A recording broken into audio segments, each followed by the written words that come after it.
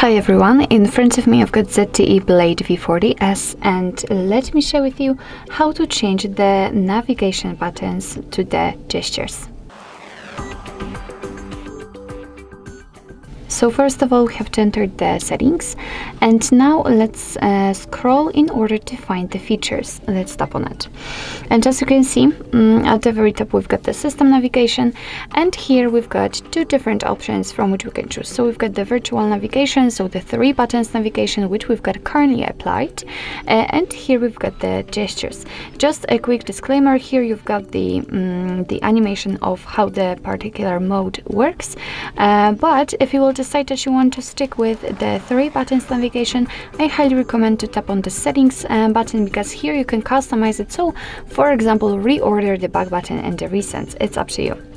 But in order to set the gestures, we have to tap on this option right here.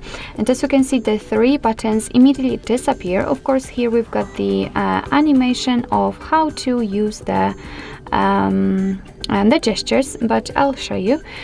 We can customize it also. Let's enter this settings. I can just tap on it, and here we can customize some options. So we've got the Google Assistant. You can decide if you want to use this option, if you want to keep it turned on or off. You can avoid misoperation by swipe gesture. You've got display bottom indicator, which is currently turned off. If you want to turn it on, you can just tap on it and this line will appear. It's up to you. I prefer it to be hidden, sorry.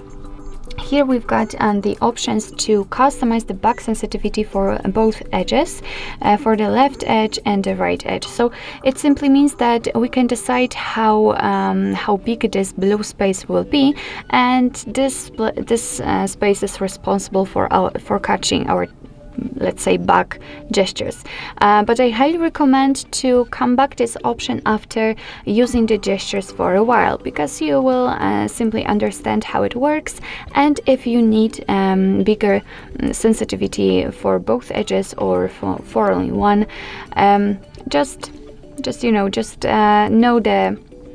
learn the gestures and then come back to this option.